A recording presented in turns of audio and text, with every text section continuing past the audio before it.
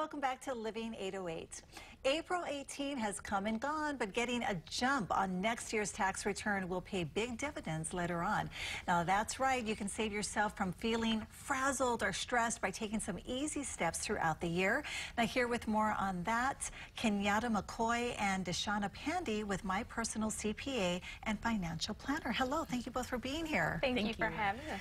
Okay, really, are you telling us that tax season just, it was just last week, the deadline? No, absolutely. But you're telling us that we should already start planning for next year. Absolutely. It's imperative that you work throughout the year and work out your tax strategies as such, because ultimately it helps save you, and you can forecast it. You can go in and identify, where you should be and what actions you need to take before December 31st so that you know exactly what to expect during next tax season versus coming in and it being a surprise and you're like, I hope I'm in the green and not in the red and not, having to pay and such. Yes. I hear you and I know that you're right, and I'm sure a lot of people out there hear you and know that you're right, but it's just doing it, right?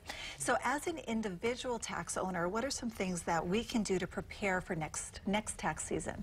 Absolutely. So one of the things is, like I just said, in just tax planning and such. Do you know that, over 60% of Americans are in the top 1% of the wealthiest individuals worldwide? And what we don't recognize is that 80% of us are in debt. So there's other things that you want to take actions on besides just the tax planning piece. You want to focus on debt management. You want to focus on what actions you need to take, ultimately for the rest of the year in order to be in the best position by the end of the year to improve your financial position overall. I like that.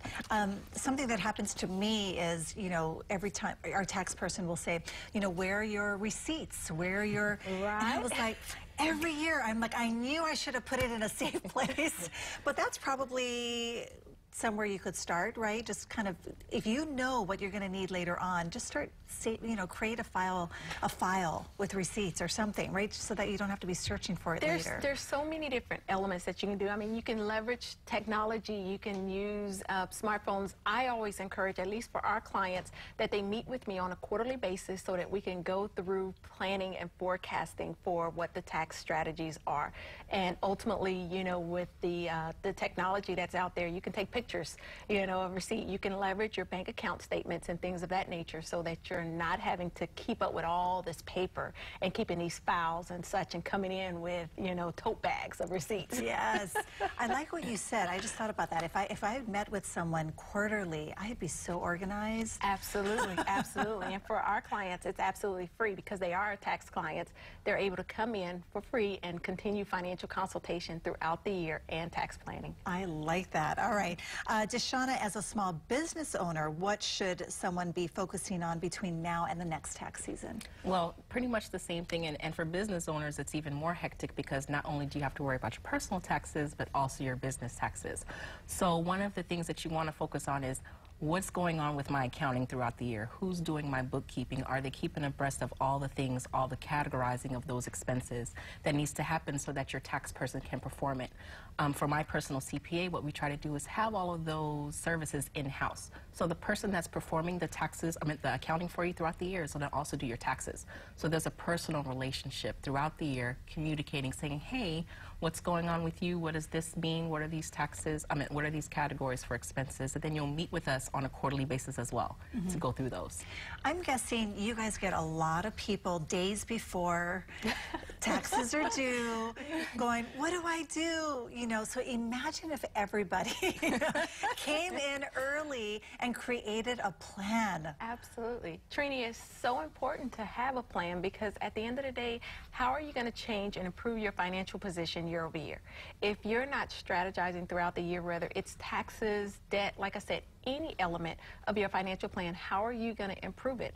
How are you going to ultimately enhance that position year over year? And if you don't take actions and just go through the motions, at the end of the year, you're going to find yourself in the same predicament. Yeah. I think, too, what's great is, we've been focusing a lot about taxes because it's been tax season, but you also do just your overall financial planning. So it's important for our viewers to recognize that, even though taxes may be done, just to get your order just to become financially fit, right? And get your Absolutely. financial situation in order. Absolutely. You can help do that. Experience that financial freedom so you can really operate in your purpose and really enjoy. Rather than living paycheck to paycheck, you can enjoy whatever your purpose is, you know, while you're here. So I'm inspired.